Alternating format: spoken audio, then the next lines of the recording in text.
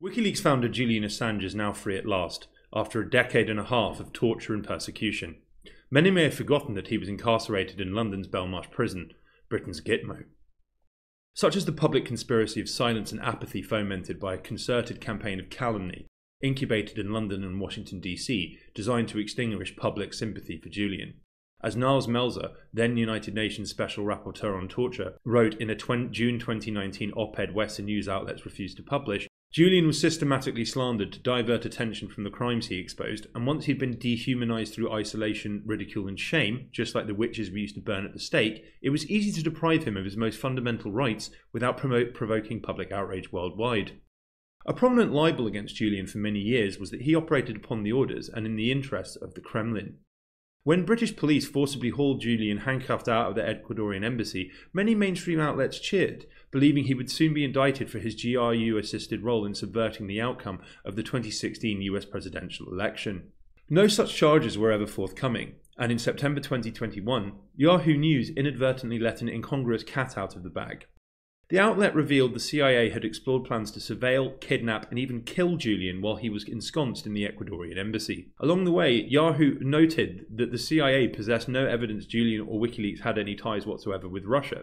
Difficulty in proving he or his organisation had operated at the direct behest of the Kremlin was reportedly a major factor when in April 2017, Mike Pompeo, then CIA director, designated WikiLeaks a non-state hostile intelligence service. That unfounded assertion opened the floodgates for the agency's untrammeled surveillance, harassment and persecution of Julian and his collaborators. It also served as justification for its assassination plot. There is another dimension to this mephitic myth that has largely remained unexplored. Integrity Initiative, a covert British intelligence information warfare operation, was pivotal to perpetuating the narrative of Julian as Kremlin asset. This sordid tale reveals just how flimsy Western propaganda campaigns are concocted and then disseminated via compliant media. The world over, Integrity Initiative constructed clusters, clandestine networks of journalists, scholars, politicians and military and intelligence operatives which the initiative could mobilise to disseminate black propaganda, therefore influencing policy and perceptions, targeting domestic and overseas adversaries. One little-known example of the potency of clusters was an aggressive campaign to falsely connect Julian with the Kremlin. The initiative's Spanish cluster was particularly instrumental in this regard. Its ranks include a number of prominent Spanish journalists, academics, think tank representatives, lawmakers from several parties, government ministers and military officials. Leaked initiative documents detail how this nexus successfully subverted the Spanish political process. In June 2018, Pedro Baños, a colonel in the Spanish army and formerly chief of counterintelligence and security for the European Army Corps, was to become director of Spain's National Security Department. Baños had repeatedly appeared on RT and Sputnik in the months prior and publicly called for constructive, harmonious relations between the European Union and Moscow.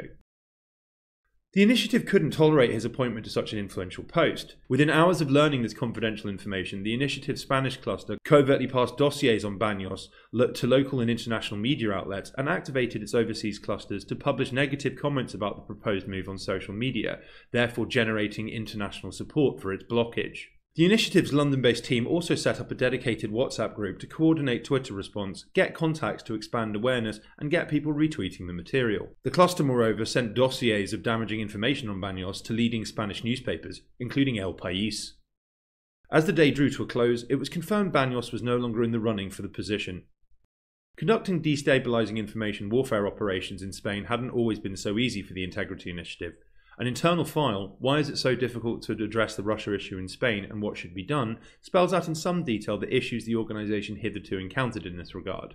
Foremost among these, Moscow wasn't perceived as a problem affecting Spain's national security, not least because the two countries have no history of conflict that could be exploited to terrify and rile the Spanish public.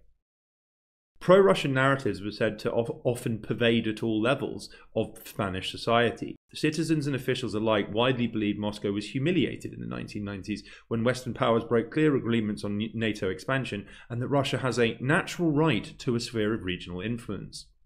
Overwhelmingly, Russia was seen in Spain as a potential source of investment, tourism and business opportunities rather than a hostile adversary, and politicians, journalists, diplomats and citizens were moreover keen to pursue dialogue with Moscow to explore ways to restore Europe's relationship with the Kremlin, with a tougher line from the EU or NATO on Russia mostly seen as counterproductive or even dangerous. Quite an insurmountable state of affairs, until Julian's public commentary on the Catalonian independence vote in 2017.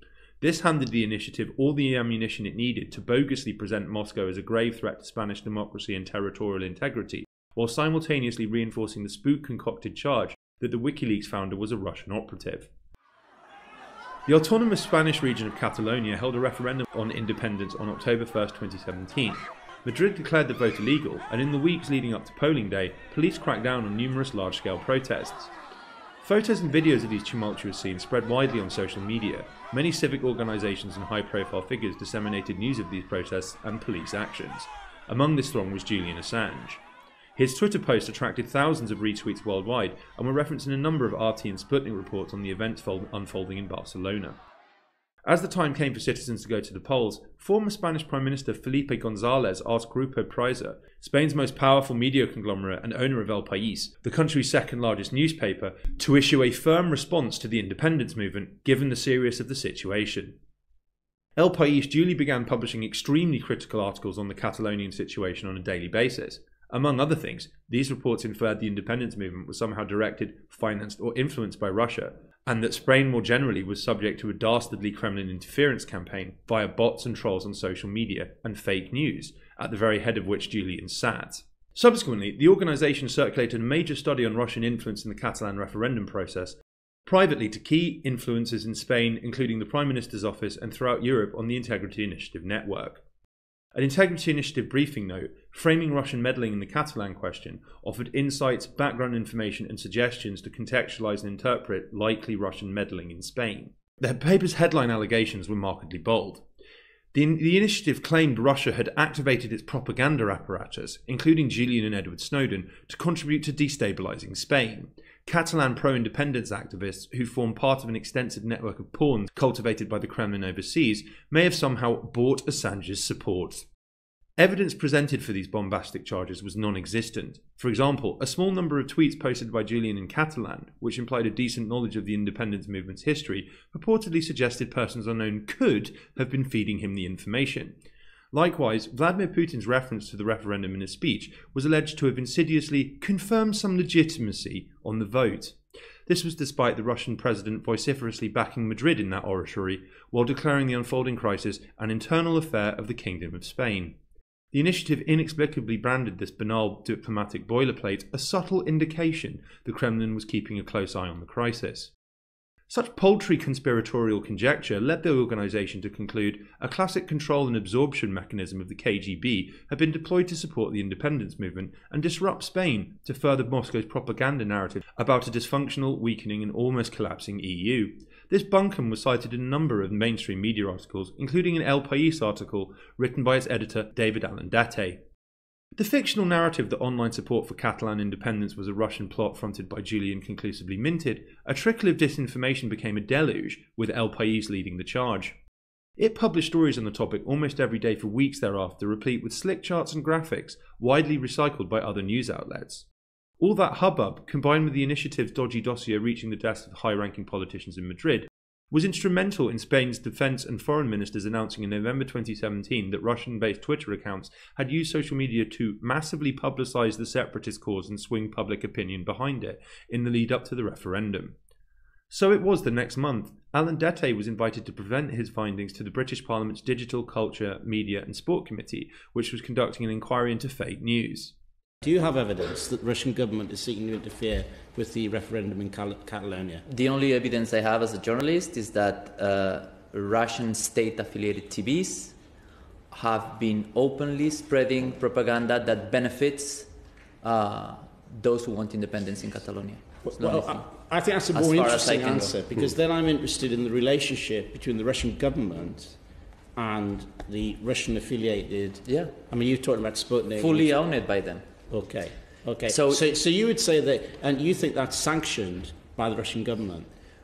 Well, they are funded by the Kremlin, and as I said, their editor-in-chief is Margarita Simonian. She's a Russian journalist close to Putin. I mean, you can do research on her, who appointed her, and I would seriously look into RT and Sputnik and what information they do and what they cover here in the United Kingdom about all sorts of issues, because I think it's worth seeing. And if I also may, like the State Department in the United States has just requested them to register as foreign agents. Twitter has banned them from buying advertisement because they think it's propaganda, not advertisement for commercial issues. Julian had been invited to testify to the committee separately, but this was rescinded after an intervention from the Foreign Office. Accompanying Alandete were Francisco de Borja Lacheras, Director of the European Council on Foreign Relations Madrid office, and Myra Milosevic-Hrasti, Senior Fellow for Russia and Eurasia at Elcano Institute. Both are members of Integrity Initiative's Spanish cluster. The panel of lawmakers was, to say the least, a receptive audience. With the Catalan Assembly elections mere days away, the committee thought it a particularly interesting time to discuss this issue. Chair Damien Collins also appears to have attended an Integrity Initiative event convened in February 2016. The Spanish trio's assertions met no challenge or criticism, as they rattled off virtually verbatim various bogus hypotheses and claims from the initiative's briefing paper. Milosevic-Hrasti declared, "The complexity of the combination of different instruments used during the referendum in Catalonia, including Julian's social media activities, meant it was impossible there wasn't a determined Kremlin hybrid warfare strategy at work in the breakaway region. She was nonetheless forced to admit, I do not have material to justify that." Still, the Spaniards easily convinced the committee that Russian interference was so huge and so oppressive that you could not move for it. The parliamentarians asked whether Moscow had sought to interfere with the referendum's outcome, or if there was any other specific objective in RT and Sputnik's coverage of the violent scenes that unfolded in Barcelona. The witnesses were at a loss. Lacheras repeatedly stated, "We have no specific evidence," and "we do not know," while Alandete unconvincingly contended the only evidence he could provide was that Russian state-affiliated media organisations had reported on the events in the first place. While the MPs clearly weren't interested in seriously probing the Integrity Initiative trio's assertions, hacker and activist MC McGrath was, and submitted a detailed, withering assessment to the committee in response. McGrath identified numerous instances of misrepresentation of data sources, use of inaccurate information, lack of attention to detail, and poor research methodology, which resulted in exceptionally misleading conclusions being presented to the parliamentary panel. The sheer scale of the lies, distortions, exaggerations, misrepresentations, and exceptionally poor attention to detail uncovered by McGrath is quite extraordinary. For example, numerous El País reports alleged there was a suspiciously large number of tweets about Catalonia from Russian bots and trolls, in particular retweets of RT and Sputnik, as well as Julian's personal account. McGrath's analysis of 23,418 retweets of Julian's post discussing Catalonia in September and October 2017 showed just 2.1% emanated from accounts located in Russia. This was entirely in line with world population ratios, and in no way indicated disproportionate interest in the situation in Catalonia from Russia. In fact, those retweeting Julian were overwhelmingly based in the US. Even more damningly, McGrath found Julian featured in just 17 of 596 stories about Catalonia published by RT and Sputnik from September to December 2017. Meanwhile, of the 1,508 tweets shared by the pair's English and Spanish language Twitter accounts on Catalonia within this timeframe, a mere 22, 1.46%, mentioned him. Ironically, El País published considerably more stories referencing Julian than Sputnik and RT combined during the same period. McGrath concluded, "Claims about fake news, especially those published in the media and brought before legislative bodies, need to be more thoroughly scrutinised. It is important to conduct further research to understand how widespread of an issue fake news about fake news is, and how these unfounded allegations come about. It is necessary to explore how claims of fake news can themselves be used as a manipulative tactic, and understand the impact this has on society." Despite this savage indictment of the trio's credibility, the committee appeared unmoved, issuing an interim report in July 2018 quoting them at some length. It stated unequivocally, "During the referendum campaign, Russia provoked conflict through a mixture of misleading information and disinformation between people within Spain and between Spain and other member states in the EU and in NATO." Even more significantly, in March that year, the initiative manufactured controversy led to Ecuador cutting off Julian's internet access and preventing him from receiving any visitors other than his lawyers. It was argued that his social media activities put at risk the good relations Ecuador maintains with the UK, with the other states of the European Union, and with other nations.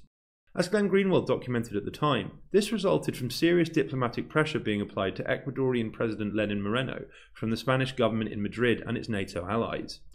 The escalation of tensions with Spain, which has strong diplomatic ties to Ecuador, threatens Assange's asylum in a way that the long-standing pressure from the US and UK could not. Ecuador is being forced to choose between maintaining their relations with other states and upholding Assange's asylum. That same month, Foreign Minister Alan Duncan had a one-to-one meeting with then Prime Minister Theresa May in which he was instructed to butter up Moreno and facilitate Julian's removal from the embassy. This precipitated a year of diplomatic schmoozing, including state-funded trips to London for high-ranking Ecuadorian officials and visits in the opposite direction by British security and intelligence figures. A month after Julian's dramatic arrest in April 2019, Trade Minister George Holmberry flew to Quito to sign London's Andean countries trade agreement. Recall the words of Niles Melzer on how Julian was systematically slandered to divert attention from the crimes he exposed, and how once he'd been dehumanized through isolation, ridicule and shame, it was easy to deprive him of his most fundamental rights without provoking public outrage worldwide. The initiative actions went an enormous way to isolating Julian, severely curtailing his already limited access to the outside world, laying the foundations for his removal from the embassy and resultant incarceration, and consigning him to daily misery and physical and psychological torture. This egregious saga is a particularly pitiful example of the ease with which Western intelligence agencies can flood corporate media with outright fiction on the flimsiest of bases, in the knowledge credulous, pliable journalists will peddle their fallacious lies as fact in the manner of religious conviction and never face consequences. If and when their lies are exposed, they can pick themselves up and hurry off as if nothing happened, safely clinging to their legitimizing awards, sanitized Wikipedia entries and plaudits.